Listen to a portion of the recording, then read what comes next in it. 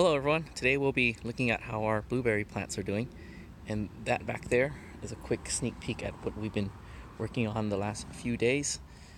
We have 4 varieties of southern high bush blueberries. These are also known as low chill varieties, and they're good for our Southern California climate and soil.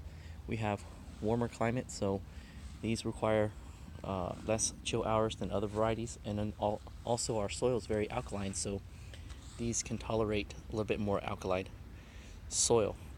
So the first one we have is a sharp blue. The second one we have, this one's new to our garden. This is a Misty Blueberry, and this one is an O'Neill. Then the last one is one of my favorites and grows very easily in our climate and soil conditions. This is the Sunshine Blue, and I think that's the best tasting. I haven't tasted these. I've tasted these before, but I haven't really compared them, so we're going to do that this year.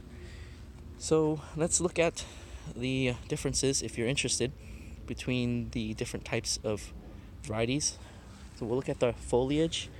For the sharp blue, it's got this really interesting, short and stout, almost teardrop-like leaves, so very unique compared to the blueberry leaves that I'm typically seeing, which is a little bit longer and narrower. So here are the other ones. And as far as how the plants look early in the season, it looks like the sharp blue has more foliage, and the one with the more sparse foliage is this O'Neill blueberry.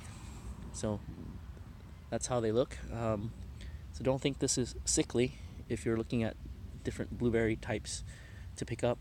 And then the other thing is, as far as color of foliage, I think the Misty Blueberry has really nice foliage.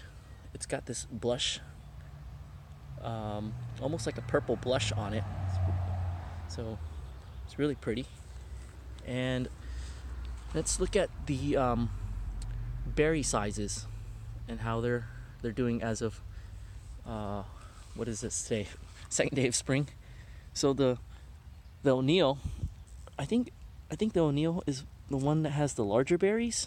This is one with the larger berries, and right off the berries are pretty big, so keep in mind my hand for reference there. So that's the size of the O'Neill currently.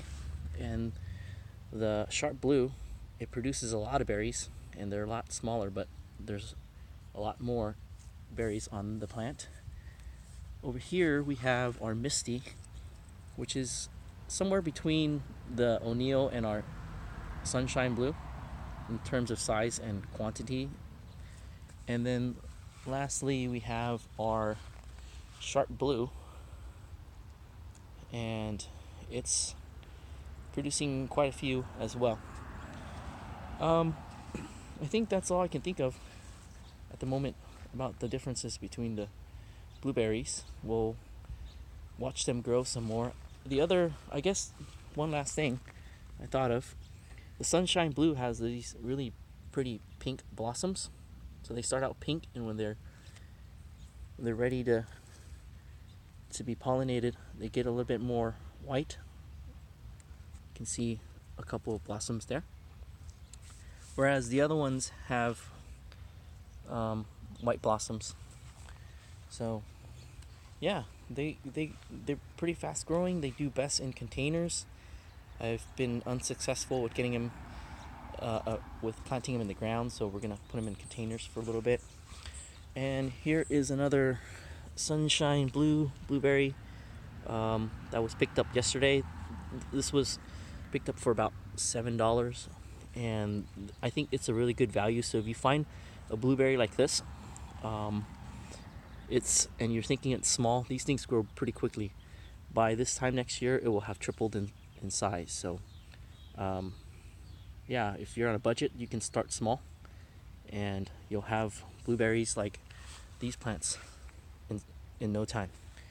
All right, that's going to be it for today. We're going to get back to working in our garden to get more planting space for all the plants that we've started, and we're expecting some rain, so we'll get to work before that comes today. Okay, that'll be it today. See you in the next one. Thank you for watching.